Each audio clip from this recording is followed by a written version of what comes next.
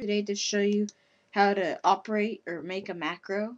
What a macro is it repeats a step you tell it to repeat. For example, say I don't want to have to type something in. Now if you're trying to find out what a macro is for something else, you might want to go to a different tutorial, because this is only for Notepad++. And continuing, say I don't want to have to type something over, then on my computer I can just hit Control Shift Enter and I'll have everything that I've ordered it to type up typed up. Well, let me show you how to do that.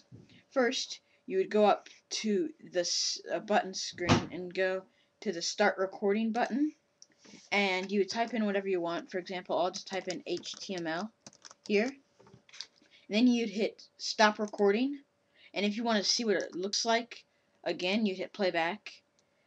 And then if you want to see what it looks like multiple times, then you could hit Playback multiple times, which is this button here. And then you would hit run, and then you would say, let's say 5 times. And you don't want to do run until the end of the file unless you really want to. Then it would just waste a whole bunch of memory. And then if you want to say you already have macros, then you can choose a different macro. But I just want to show you the macro, this macro. So then you would select current recorded macro and hit run, and then it runs it 5 times.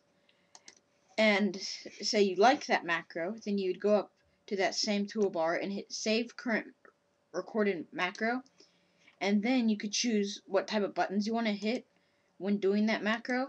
And for example, I'll say Alt Shift, then the Home button, and I'll name this one Starting Page.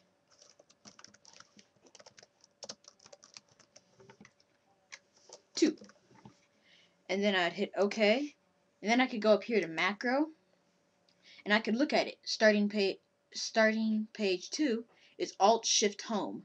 So then I could go here and hit Alt Shift and then the Home button, and then there you go, you got your macro.